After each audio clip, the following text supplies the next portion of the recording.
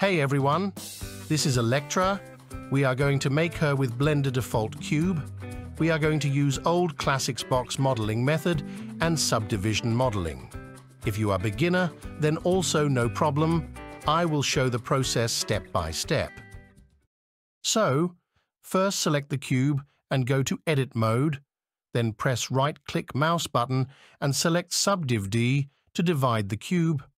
After press Shift, Alt-S and press 1 to make cube round in shape.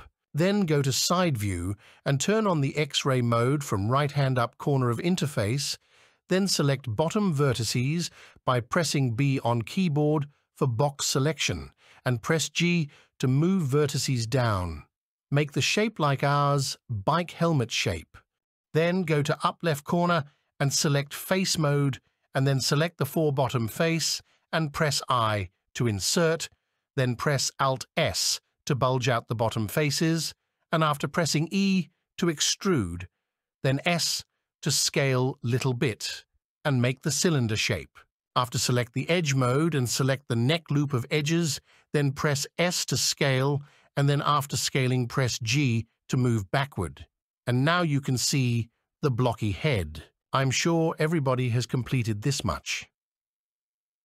Then select the loop tool from left middle corner of interface and add the loop as I'm giving. This loop cut I'm giving is not random, but purposely I'm giving. You will understand in process, so don't worry, just follow along and give the loop to our head.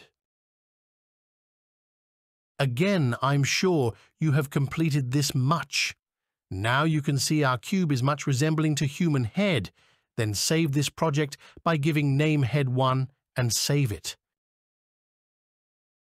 Okay everyone, now select the whole middle edge loop. After selecting, press Ctrl B to make two edges. This will give space for nose. After go to middle left corner and select the loop cut tool and cut the loop in middle of the head. This middle loop will serve symmetry on both sides, which will be very useful later during applying mirror modifier. Later you will see. Then select the top 6 face of head and press I to insert. This will our eye region. After select front 4 bottom face and press I to insert. This will be useful for make mouth and nose. Then select top 2 faces from eye region and press I to insert. This will serve as eye socket and eyelids. Okay everybody, I'm sure you all have come this far. You probably now have understood the concept and tutorial we have cover. Okay, now save it and we will start our journey. Still too much to go. Now select Loop Tool and give Loop Cut on both sides of head. Then select the Face mode and select the front middle faces and press I to insert. This will be nose. Then select 2 faces and press G then Y to pop out the nose. Then go to Edge mode and select 2 edges and go to Side View and press G to pop outside. After select Loop Tool and give horizontal cut to eye region. Select the front 2 faces and go to Up and turn on the proportional editing. Then press G and Y to pop out the mouth, and you can control the circle by mouse middle button. And Ctrl Z to undo the process if something went wrong, and Shift Ctrl Z to redo the process.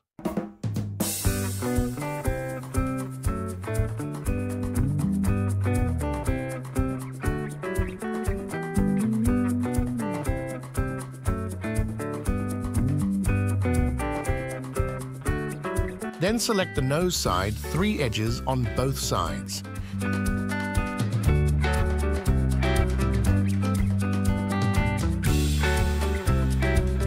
You can also turn off proportional editing if you don't want. Then press S and X to make nose bridge clear. After go to vertex mode and select 2 vertices and do same them.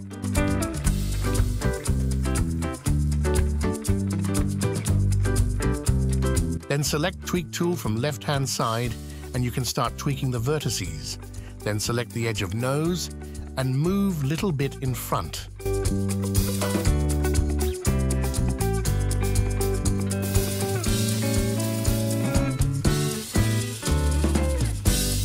After go to face mode and select the first face and select the last one face by pressing Ctrl, you will see all faces within their way will be selected.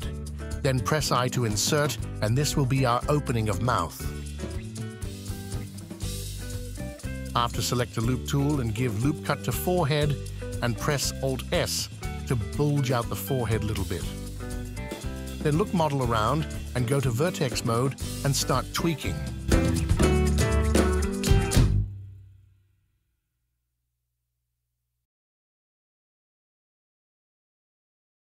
After go in X-ray mode and press B and select the half vertices of head and press X to delete them and add mirror modifier and make sure you turn on the clipping. Then select the eye faces and press Alt-S and inflate eyes inside to make eye socket. Then look around the head model. Then go to side view and start tweaking the jawline vertices and chin vertices. After save your project.